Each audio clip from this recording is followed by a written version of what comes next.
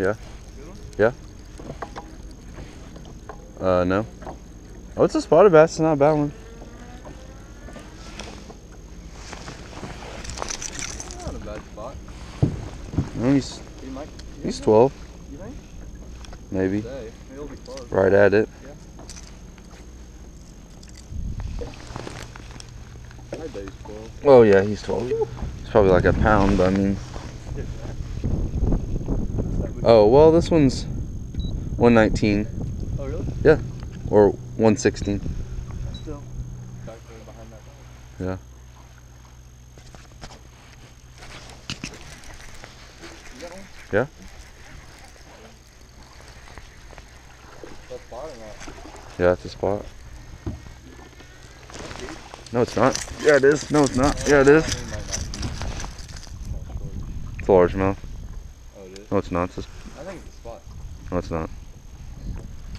Surprised he jumped out of the water. His mouth goes past his eye. That's largemouth. Yeah. Whenever you caught that other little one? Yeah, ever since I had caught the big one.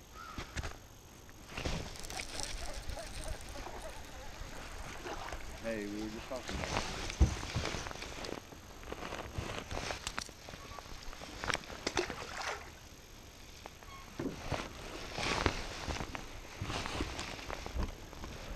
It's 3:20, February 25th, Saturday.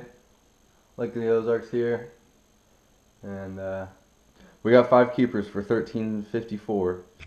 Okay, but we got here like we got here like 9:40, and have 6 keepers and 15 fish, and we're getting ready to try to upgrade to a 15-pound bag at least. Yep. So Finish the day strong. what have we been catching fish on today? Well, today we've been using jerk baits and little crankbaits. I've been using a wiggle wart. Cole's been using a bandit, and working pretty good. And we're only in one cove really, so we're doing pretty good. I feel like. Well, today I caught a 5-pounder on a mega bass jerkbait, but not going to be using that no more because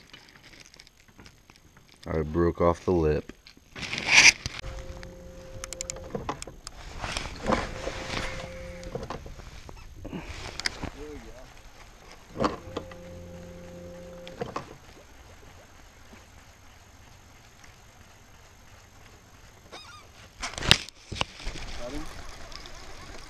Ja?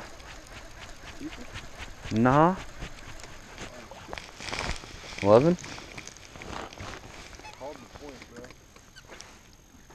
Oh my gosh. What? He's so cold.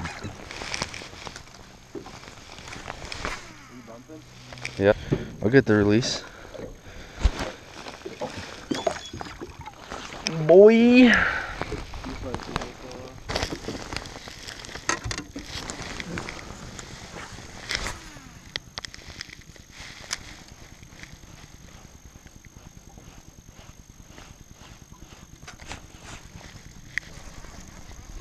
Boy.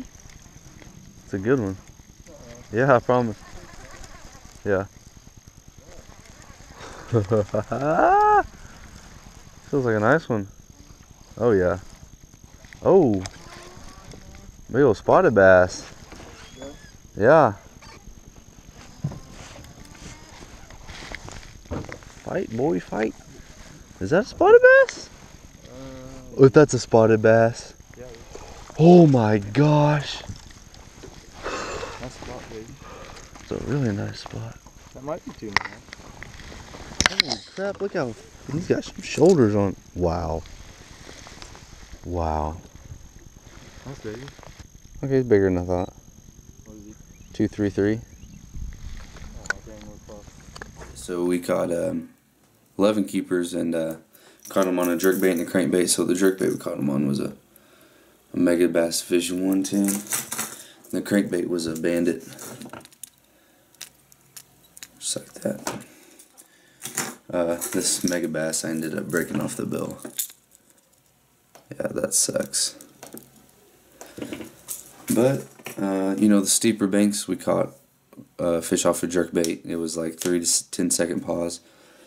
And then on shallower banks we used a crankbait. And if it wasn't bouncing the bottom, then we didn't catch any fish on it. The biggest fish came off the jerkbait, and I think I caught about 10 on the jerkbait. The rest came off the crankbait. So I was using this Revo winch. It's a really great reel, super smooth, casts great. That low speed is really important when the water's cold, because you don't want to reel too fast and jerk it away from the fish. And so that's real important. Had that matched up with a Mojo Bass crankbait rod. It's actually called the Target Cranker. It's kind of a mid-size, 610. It's a glass rod. It's really great. Works awesome with this winch. I love throwing crankbaits on it. For the jerkbaits, I used a Skeet Reese jerkbait topwater rod with a Revo S, Abu Garcia Revo S. Really great reel. It's a 6:3 gear ratio. You don't want too slow of a gear ratio when a jerkbait, because you have a lot of slack line. You want to make it up when you get a bite. So that's what I use for jerkbaits. And we kept track of the fish all day on a Connect scale, which is pretty cool. We just weigh it and it would go right to my phone. So this is what it looks like. And it tells me how big it was, so we can go back and see what our best 5 was. We have a tournament on Lake of the Ozarks in 2 weeks, so probably get out on Lake of the Ozarks this weekend again to see if I can figure anything out for the tournament. Probably fish a completely different part of the lake, because where we caught them this weekend is way far away from where we're tournament fishing, but we'll try to figure them out. That's it. I'll try to make a video next week on next weekend whenever we go to Lake of the Ozarks and trying to figure them out, and then the tournament the following weekend after that. So